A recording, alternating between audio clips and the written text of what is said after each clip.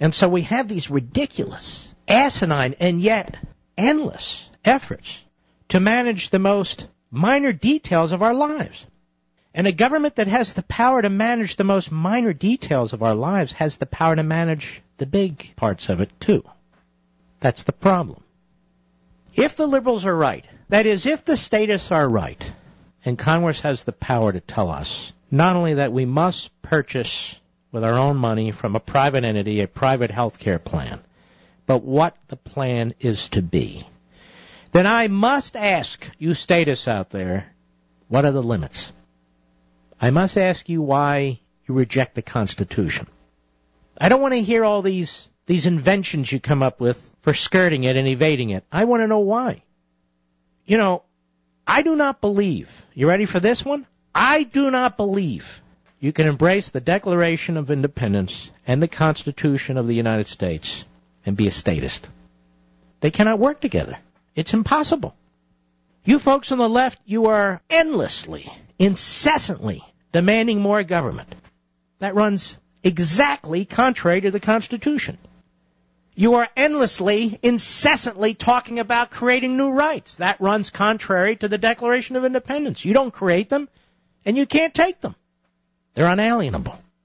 This is why it's so frustrating to hear this First Lady, who's praised for going on, telling us what our children should eat, and now what we should eat if we go to a restaurant.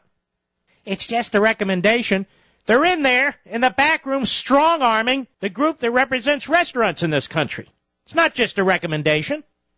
The government's taking up, the federal government, bake sales for school fundraisers, vending machines in your local public schools. Where the hell did this come from? Don't worry, Mark, it's for health. It's always for health. It's always for safety. It's always for clean water. It's always for clean air. I got it. The only people who support all that good stuff, obviously, are big government, authoritarian statist types. All the rest of us, we love drinking muddy water and breathing thick air and feeding our kids endlessly Hershey bars. Yeah, we're all the morons. Only if you're in the government, a politician or a bureaucrat, do you know how these things are supposed to work. And by the way, how did that happen? You fill out a job application, you're hired by the federal government, and suddenly you're smarter than everybody else?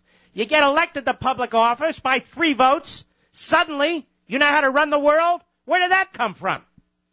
The First Lady was utterly unknown to the American people. She had some job at a hospital, administrative job, and now all of a sudden, what a genius. She's out there with her organic garden. Did she have an organic garden when she lived in Chicago? No. Who the hell has an organic garden when you live in a city? Who the hell has one anyway? But that's beside the point. If I tried an organic garden here, the deer would eat it. She has Secret Service agents, I guess, protecting her garden. That's beside the point. This is offensive to me and should be to you as a thinking individual, as a United States citizen. I don't know. Did Lincoln's wife put out all these suggestions for what to eat and what not to eat? What do you know that, Mr. Perdue? Did Mary Todd do that? I don't think so. Martha Washington. Look, obesity is a national security issue. Well, first ladies back then didn't say stupid stuff like that, did they? No. You want to be president? Then run for president. You want to be in charge of nutrition? And then go join the A&P and handle nutrition for the fruit section of their stores. What are you doing? But here's the difference between us and them in government. They have the power to make laws, and we have to follow them. This is why they seek public office, or try to be close to power, to impose their will on us. We wouldn't give a damn if Michelle Obama was in the private sector, putting out suggestions for nutrition and obesity and this and the vending machines. She'd be dismissed as all the other kooks. I mean, all the rest of them.